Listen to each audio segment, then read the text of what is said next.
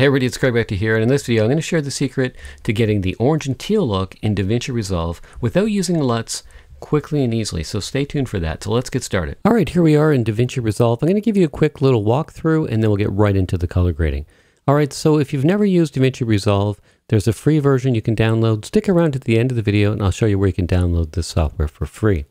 Alright, so this is broken into different tabs. So if you look at the bottom, we're on the Media tab where you can import and organize your media. Then we have a cut page.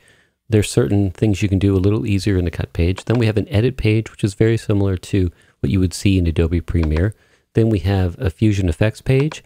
We have a color page where we'll do the color grading. Then there's an audio page and then a deliver page. So we're going to be working in the color page. Just look at the bottom there. There's the color page. I'm going to try to go through this as quickly as possible. All right, so we have different setups here. We have color wheels here. They're primaries. Now, we also can have a different look. We could have bars, and then we also have log. And you can see this is named shadow, midtone, highlights. But if we go to the wheels, they're just sort of named differently, lift, gamma, gain. And this is a global control, the offset. Now, you also have HDR controls, and to see all of them, you can just hit these arrows. So we have a global, we have highlights, light, shadow, and these are all just different ranges where you can make finer fine-tune adjustments. So anyway, let's just jump in and we'll walk through some of these things. And there's really multiple ways to do things in Davinci Resolve. I'll show you a couple different ways to get the orange and teal look and to do some color grading, exposure, all that stuff. All right, so we got three different clips. We have one here shot in Iceland on the Panasonic GH5. We have one here shot on the Sony a7S III. And then we have a clip from the Blackmagic Pocket Cinema Camera 6K Pro. So three different types of cameras. You can edit ARRI Alexa footage, Canon footage, anything. So what I'm going to show you applies to all different camera makes. All right, let's start with this one here. Now, if you've never used Davinci Resolve, if you're on the color page and you don't see the clips, look at the top here where you see clips. Now, if you click that, it toggles it on and off. So if you don't need to see the clips, then your viewer becomes larger. So I'll just leave that on for us right now. Also, this is the node tree. If you don't see that, you can toggle that on and off, and then you have open effects. So we're just going to have this view for now. And then you can see here we have a curve section and we have various tools. We'll get into that shortly. Then we have our scopes on the right lower portion. Right now we're looking at the vector scope, but we can look at the RGB parade. We could look at the waveform. Alternatively, we can expand this and we have a view of 4 different scopes. So we could make this whatever we want. We can configure this. So we can have a view of 4 scopes, 2 scopes, 1 scope, and we can also make this whatever size we want. So we'll start off here with, say, 4 scopes right there. All right, so the first thing we're going to do is we're going to make a white balance adjustment. Now, I normally like to use the X-Rite Color Checker Passport. I usually do a custom color profile, but if you didn't happen to do that, there's a couple different things you can do here. You can use the eyedropper tool here. If we go to our primaries, you can see the eyedropper on the left, the white balance tool. If you click on that and you look for a neutral white balance, either gray or white, you can do that and that'll tweak your white balance a little bit, although not totally perfect. Also, you can go by eye by looking at the scopes. And here it's a little off, but it's really not looking too bad. But if you wanted to tweak it a bit, you could see by using the white balance tool, it did make a bit of an adjustment. So what we can do is if you look here and you always see this sort of backwards arrow, if you click that on any section, either there or if any of these tools here, it'll reset it to what it was. So let's try to do it manually just by looking at the RGB parade and the waveform. So I can see that it looks like there's a little bit more blue if I look at the waveform. So if I were to go the other direction, you can see how that brings it down closer to the other colors. But just because it's balanced doesn't always mean it's going to look better. So I'm just going to play with this a little bit. And I think it looks pretty good there at 90. I can just play with the tint a bit here. So I'm more or less doing this by eye. I'm just sort of seeing which way I want it to go because I'm going to go for the orange and teal look. So I think that's pretty good there. So what I'll do now is I'm going to create another node and we'll do some adjustments on that node. So Option S on the Mac to create a new node. Now in this one, we're going to bring in the teal into the sky. So again, too, I can just change this little vector scope, waveform monitor to whatever I want. So we're going to just go with the waveform monitor for now. So the next step, I'm going to show you how to do a qualifier. So if you look down here, third over, it's a qualifier. And then we have a little circular part here. So this is the picker. I'm going to click on this, and I'm just going to pick the sky. Now, if you don't see anything, you come up to the left and you set magic wand, you click there. Now you can see we've selected the sky and some part of the land here. So you can see it's got part of her hat is chosen. So we want to refine this a little bit. So we'll go over here first with the luminance channel, and we'll try to bring that down a bit. And you can see that it took out some of the peaks of the white there. That's pretty good, but then we're hitting into the water a bit. Okay, so that's good there. Now let's just see if we can adjust some of these reds out of the scene and see what happens with that as we go along. So you can see that sort of, all right, so we don't want to affect the water. It's not too bad. We've sort of isolated the blues a little bit. So there's different ways you can do this. You could go to your offset tool. You could pull it towards teal. You could go to a range that you want the teals to be in. You could go to your lift or your gamma. Alternatively, we could use our HDR tools, and we could just add a little teal to the shadows or to the lights. And the idea of this is just pulling it away from the opposite. So you can see here we have our yellow, orange, and red. On this side, we have our green, teal, and blue. So you would just grab this little dot and drag it. Now, that's one way you can do it, but I'll show you what I think is better in this situation. So if you click on the curves tool right here, then you have different options. As we click the little dots, we have hue versus hue, and we have hue versus saturation. And what we can do is we can adjust the hue. And to make things easier, we have different colors to choose from. So we have red, and if I click on them, you'll see the dots appear on the graph. So now we have green, cyan, and blue. So now I can just target the tealish cyan range on hue versus hue. I'm just going to take this and I'm going to drag it up. And we're going to bring a little more teal into the sky and the water. Now, I don't want to overdo it, but I want to do it so that it works. Now, if I go this way, you can see it's a little more greenish. This way, it's a little more bluey. And then we just sort of drag it around. And we'll just leave it right there. Now, I can toggle this on and off. And we can see the effect it has. Now, to make it look normal, again, we click the magic wand.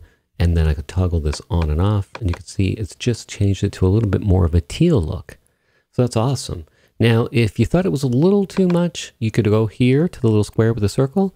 And then if you go to the key output, this is a lot like an opacity layer in Photoshop. So think of the nodes as different layers. So instead of stacked on top of each other, they're side by side.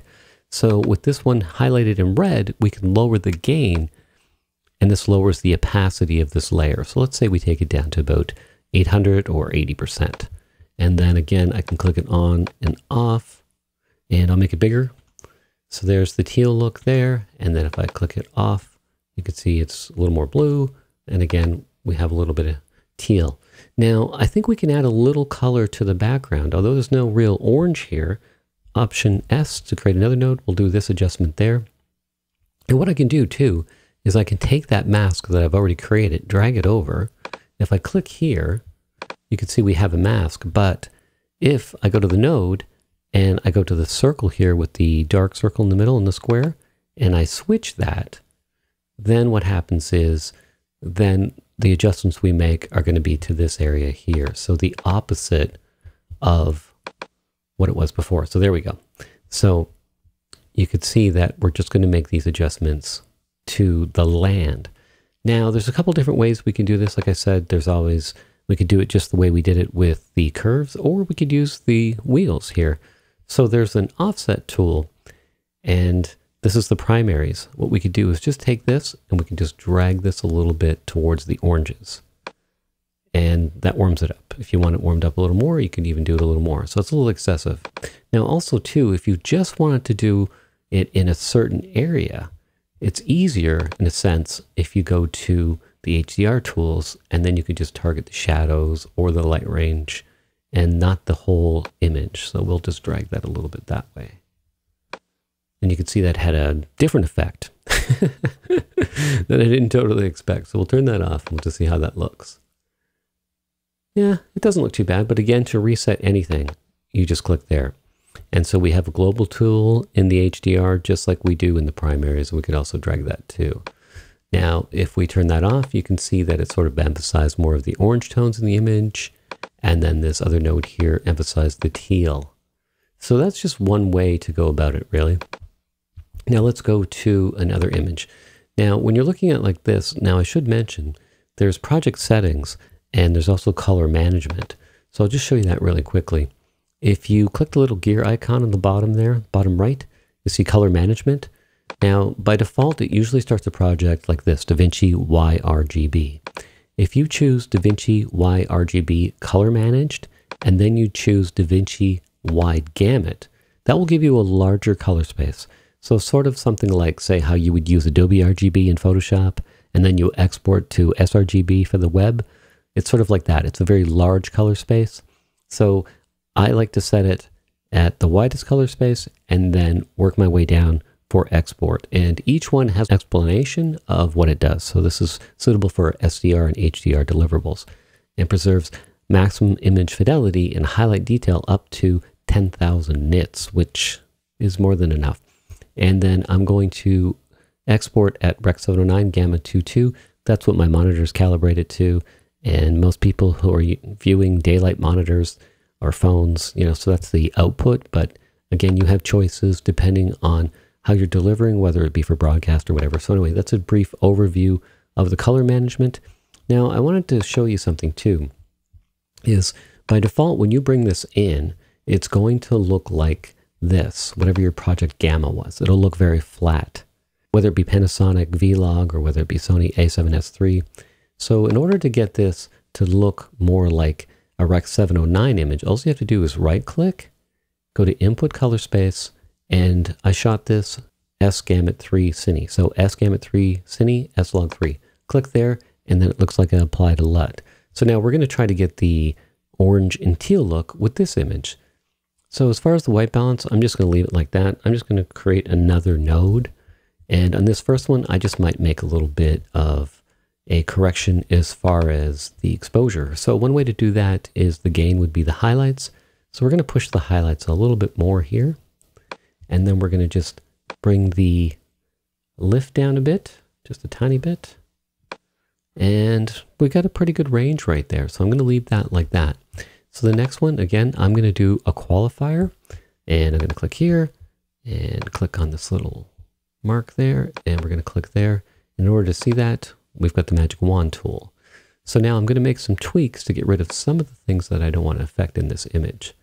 So as I do this, you can see that we're sort of narrowing things out and just leaving the skin tones here. I think I'll go a little more to the left here and just make sure we got the face in there. It doesn't matter if there's some other things there. And the highlights, we want to retain the highlights on the face. See if I take some of the, that's pretty good there. All right, so now what we're going to do is we're going to push a little bit more orange.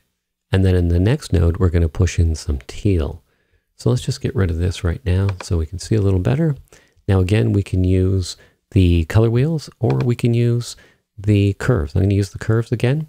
And so the skin tones usually fall between sort of red and orange and yellow. So I'm going to click there as a starting point. And then what I'm going to do is I'm going to put to the vector scope. Now, the vector scope has what they have here is called a skin tone line. If you don't see that, you can click on the settings there. And make sure that you have show skin tone indicator, make sure that's checked. And then we can see there's the skin tones kind of right to the right of that. So if we're on hue versus hue, we can just sort of pull it down a bit and push the skin tones a little more towards yellow. So it's a little bit more between red and yellow versus being more towards red. Now also, if we wanted to saturate the skin tones a little more, again, we could just hit orange and yellow. And then we can push up on that. And then we can bring a little more color into her face. And then as we turn this on and off, it's subtle, but we've got a little more orangish and a little bit more exposure. Now what we can do too is hit Option S and then drag again this blue to here. Click there. And then we want to go over here and click the offset. And then again the qualifier. And you can see that her face is sort of shaded out, and we're only going to affect everything else. So we're going to put some teal in this. And again, there's different ways we can do this. if we wanted to go to the HDR tools and we just wanted to say put them in the shadow areas, then all we have to do is just drag the shadow and towards teal. We'll turn that off. And you can see we went a little too far with that adjustment. So all we have to do is push it back towards center, keeping it more this way. Alternatively, we can just reset that and we can work with curves again. So again, we're on hue versus hue is what we want to be on. We'll click green, cyan, and blue. And then we can just push a little bit of cyan into the sky there. Now you can see it's only affecting sort of that range, which is probably preferable in this situation. But we can also, like I said, we could go to the darks and we could use the wheels as well. So using a combination of these tools will allow you the flexibility to add the teal and the orange wherever you want. And you can always adjust each node's opacity if you feel that it's too strong. So one last little clip here, I just wanted to mention too, if you have a Blackmagic RAW clip, when you bring it in, Davinci recognizes it, and you can make RAW adjustments here using the RAW panel. You just choose clip, and then your color science, Gen 4 or Gen 5. Then you can play with your white balance because it is a RAW clip. We could change this to cloudy, which brings a little more orange into the rocks already automatically. We could also adjust our ISO if we wanted to. Let's say we wanted to brighten it up using the ISO, we could do that. Highlight recovery, we can check that. I'll leave it at 400 and I'll just pull up the exposure a tad bit here with that slider. Now again, we can adjust the color temperature because it's raw. We can warm it up or cool it down with these controls as well. And then of course you can use the same tools, the primary wheels, the HDR, and the curves to tweak this any way you want. So for example, if we wanted to add a little teal to the sky here, I'll just create a new node. We'll use the qualifier. We'll click on the sky. We'll click on the magic wand. And you can see it's going to affect the jackets. There's some blue there. That's totally fine. And all we have to do is just go to curves. Like I said, this is just one way to do it. We're going to go to green, cyan, blue. And then we're just going to push this up. Add a little more cyan there to the sky. And then we'll just click there. And then we'll toggle that on and off. You can see we got a little more cyan in the sky. And then if we wanted to make that a little more orange, we can do that too. And if we drag that over, click here, click our little box, click the node key, circle, we've reversed that. And we can just go to a regular standard offset, and we can just affect the entire image, make it a little more orange. And there you go. All right, so you can get Davinci Resolve free. I'll put a link down below in the description box, but you can download the free version. This works with 8-bit files. I believe if you want to use 10-bit camera files, you have to upgrade to Davinci Resolve Studio 17, but it's a one-time purchase of $295. So I paid for Adobe Premiere Pro for, I don't know, 7 years every month. And so this was a no-brainer for me. And right now there's a promotion on for Davinci Resolve Speed Editor, and you get a license for Davinci Resolve Studio 17, and it's the same price as if you just bought the license. So I use this as well. It's a great little tool to speed up your editing. So I'd definitely jump on that if you're thinking of upgrading to the studio version. Also, too, if you get one of the Blackmagic cameras, you get a license for Davinci Resolve Studio as well. So that's another win-win. So anyway, this is where you get it. I'll put a link below in the description where you can download the free version. And if you choose to upgrade to the studio version, I'll put a link down below that you can click on and check that out too as well.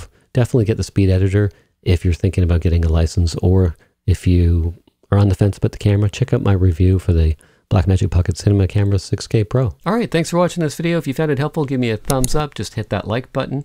Also, if you're not already a subscriber, just hit that subscribe button and then hit that bell notification, and you'll get updates when my next video goes live. So go ahead, thumbs up right now, hit that like button, and don't forget to subscribe. All right, I'll see you in the next video.